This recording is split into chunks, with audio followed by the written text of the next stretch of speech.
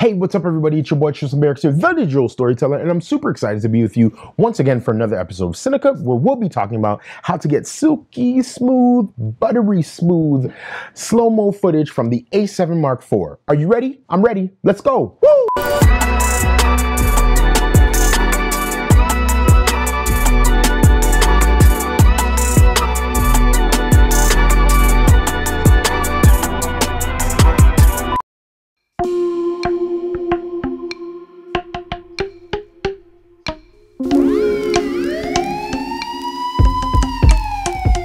So why would you want to shoot in slow motion or in 60 frames per second? I think there are a lot of reasons why people may want to shoot in slow motion. For me, I think that slow motion is best used sparingly for specific reasons, like very emotional moments or really high energy moments, maybe at a concert, at a wedding or a bar mitzvah, during moments where there's so much emotion and so much passion and so many things happening that you want to capture it in a high frame rate and be able to play it back slowly so that you can really take in all the nuances of what's happening in that moment. And I think as viewers, we appreciate when slow motion is used well and not just used just because it's slow motion. Now, the way I like to separate it is by separating by the S&Q mode versus the manual mode, the fully manual mode. Now, either one can be used perfectly fine to shoot great slow motion, but there might be reasons to choose one or the other, and we'll talk about each right now. Now, the reason why somebody might use the S&Q mode is really simple, because everything is already preset and predetermined, meaning once you set your S&Q modes in your menu settings, all you have to do is flip a switch to the S&Q mode and you can start shooting in slow-mo. It'll already be a slow motion clip when you bring it into those editors, so you won't have to be doing the math of, how long or how much of a percentage do I have to slow down the clip in order to get smooth, buttery slow motion.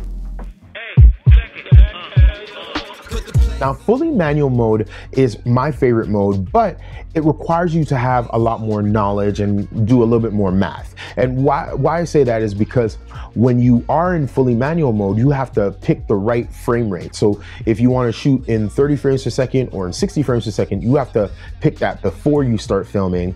And then from there, you also have to make sure your shutter speed is at the correct settings in order for you to have, smooth playback. Then once you film that clip, you have to bring the clip into your editor, Final Cut Pro, Premiere Pro, or DaVinci Resolve, and you have to do the math in order to make sure that the clip is being slowed down at the correct speed. So you can see both of these settings speak to very different needs of filmmakers shooting, documentaries or live events, etc., etc. All right, let's jump into our menu options and I'll show you how to set up your S&Q mode so you can shoot buttery smooth, 60 frames per second slow-mo. All right, so we're gonna jump into the shooting options. We're gonna go under image quality and we're gonna go down to the S&Q settings. Now, the first option is our record frame rate. Now, when we're talking about the recording frame rate, what we're actually saying is that what is the deliverable or the actual settings of the clip. So when the clip is going to be created, what container is it going to be created in? Is it going to be 24 frames per second, 30 frames, or 60? Now, in this case, I only have two options. I have 60 or 24 frames. I'm going to be delivering my project in 24 frames per second. So I'm going to click on that, okay? What that means is that when the clip is being saved onto the card, the A7 IV is going to save all of these settings as if it's shooting in 24 frames per second. Now, the next option under S&Q mode is the frame rate. Option. Now, the frame rate is actually speaking to how many frames per second we're actually going to record in. Remember now, don't get this confused with the record frame rate. The record frame rate is almost like when you open up a project within your library in Final Cut Pro or in DaVinci Resolve. and it asks you what kind of frame rate you want this timeline to be or this project to be, that's what the record frame rate is. It's almost like your project setting. So what you're telling the A7 Mark IV is that I'm recording and delivering in 24 frames per second. The actual shooting frame rate, what I'm going to be shooting in, is either 60 frames per second, 30 frames per second, or 15, 8, 4, or 2.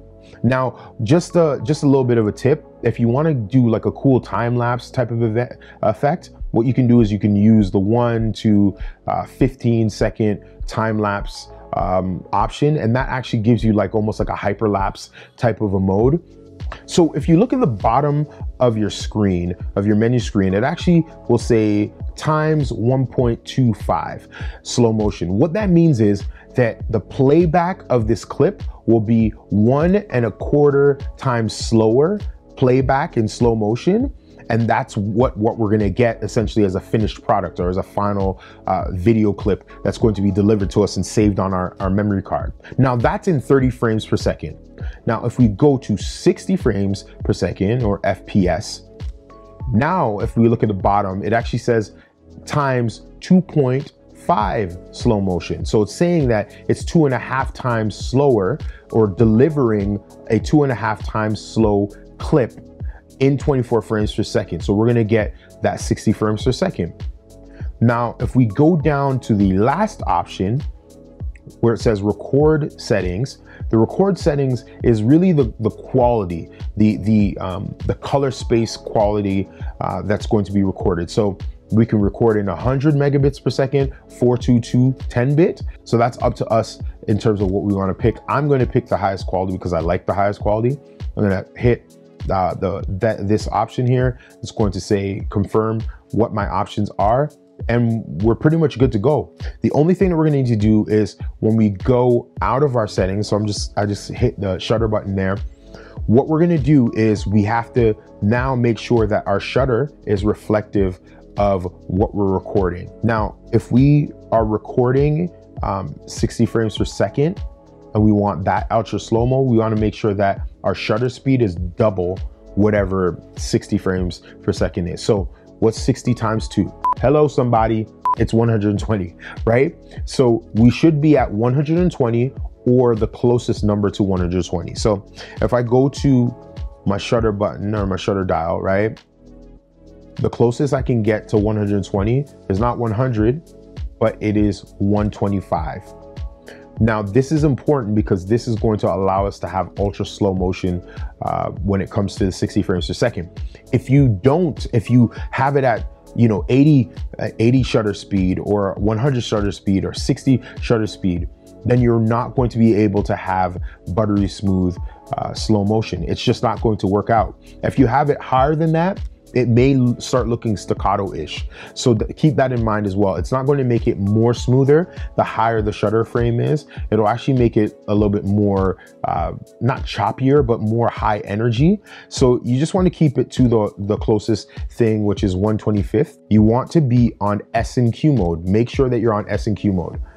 On S&Q mode, it will show you automatically what you have, which is you're shooting 4K, 24 frames per second. That's sort of the settings of the clip. The camera is going to be capturing 60 frames per second so it can produce a slow motion clip for you. Now, there is one more thing that you got to keep in mind. When you are shooting in 60 frames per second, it is going to crop in a bit. So that's something that's going to happen. It crops into Super 35 mode.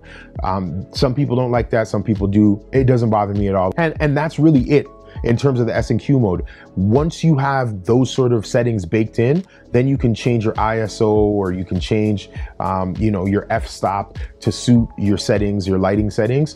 But you want to keep your shutter speed double the frame rate that you're capturing, and then you should be good to go. Now that we're done with S&Q mode, let's go and do this in manual settings and create our slow motion options. The first thing that you want to do is you want to switch the dial from S&Q mode or from photography mode to film mode. Make sure you switch that. That's really, really important. Then what you want to do is you want to hit the menu button. Under the menu button, we want to go to the shooting options, or the shooting tab. We want to go to image quality. Under image quality, we want to go to file format. Again, this gives us all of the different file formats, our HD file formats, as well as our 4K file formats.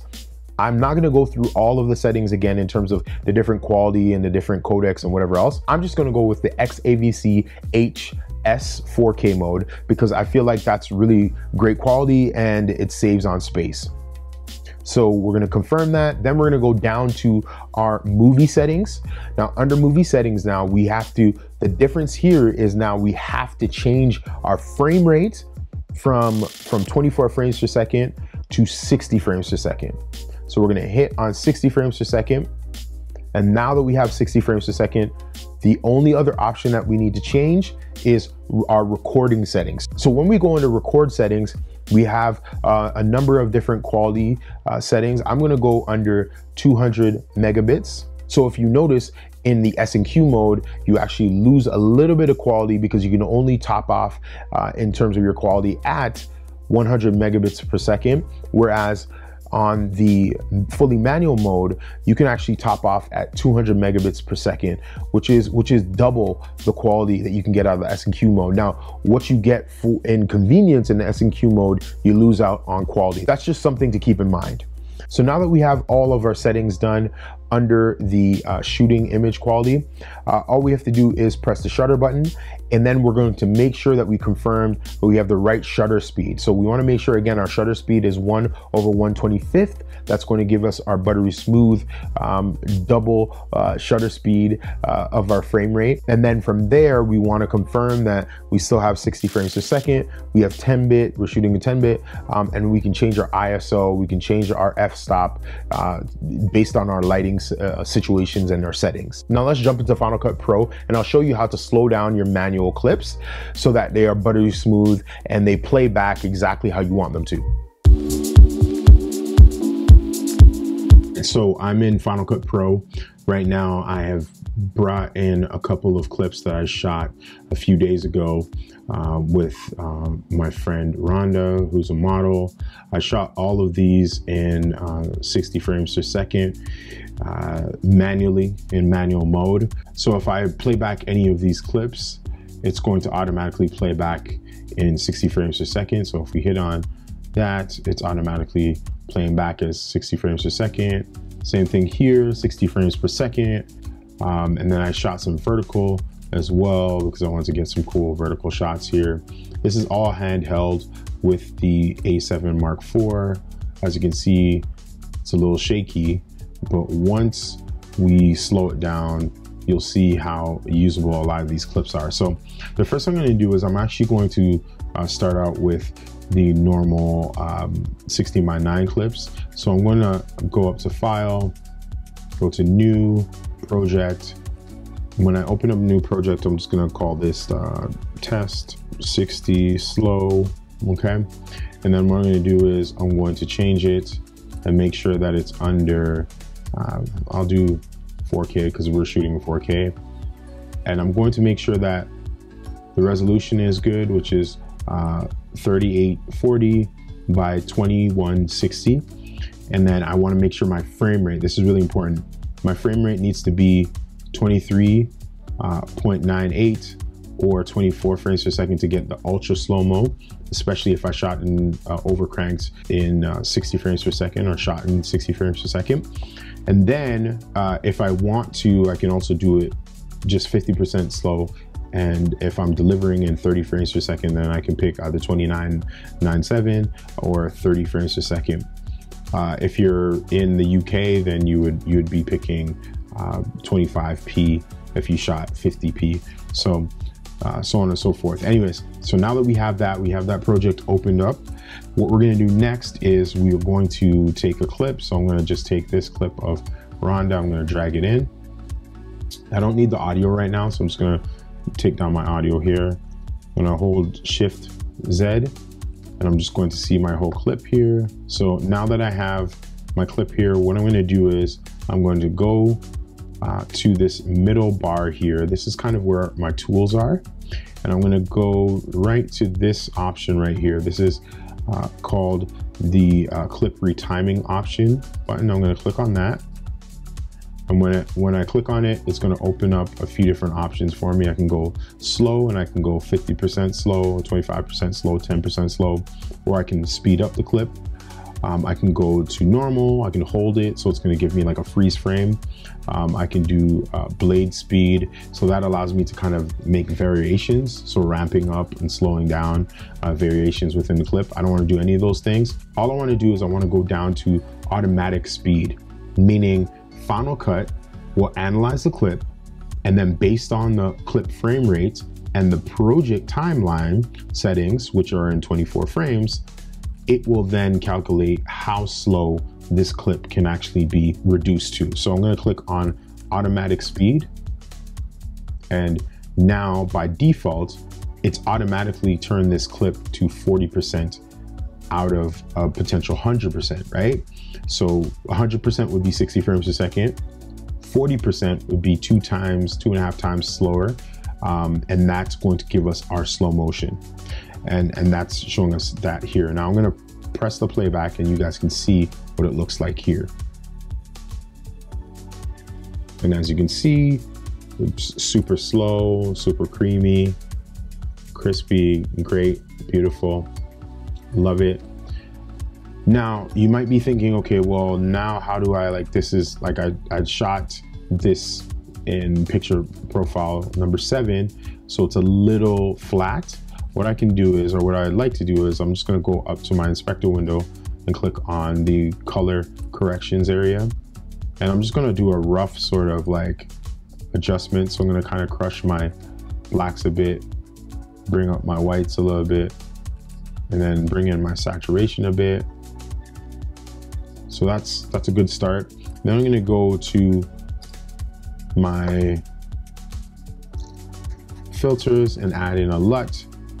It's going to drag the LUT on here, and by default, once I added the LUT, I'm going to go to my film or my video option tab, and I'm just going to hit on one of my pre-made LUTs.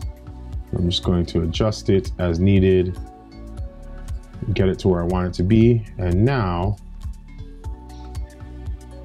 I have my beautiful model with a little LUT added to it, and I can make some other adjustments to it if I want to, but it's all in slow motion, all good to go. So now what I'm going to do is I'm going to add some more clips. So I'm actually going to just close these off. I'm just going to add a couple more outdoor clips. Okay, I'm just going to drag them right into the timeline, and instead of doing each one of those settings over and over and over again, I'm just going to select my first clip. I'm going to hold Command and press C on my keyboard, Command C. So that's copy paste. I'm going to drag out, I'll make this a little bit smaller so you can see it.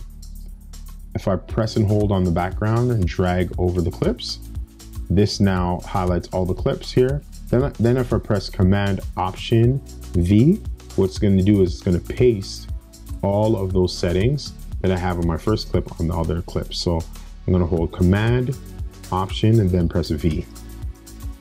And there you go. All of the clips have the LUTs, have the settings, the slow motion settings on them. Everything's looking pretty good. Love how this is turning out. Beautiful. Perfect. Quality is really, really good. The main thing that you want to remember when you are using a manual clip or a clip that was shot in 60 frames per second, you don't want to create a project that's 60 frames per second. You want to create a project that's 24 frames per second or 30 frames per second, which is less frames. That will give you the space or the latitude to then elongate or slow down the clip, which will allow it to be slow motion. But if you have a 60 frame clip that's going into a 60 frame timeline or project, then you have no room to slow down the clip. So that's the most important thing to remember. And that's it, folks. That's how you create buttery smooth slow motion, either in manual mode or in S&Q mode using the A7 Mark IV. I hope this video was a great tutorial for you, a great help for you. I would love to know your thoughts. Comment below, ask questions below, share this video, like it, and subscribe to the channel. Until the next time, stay blessed, stay focused, and stay creative. Peace.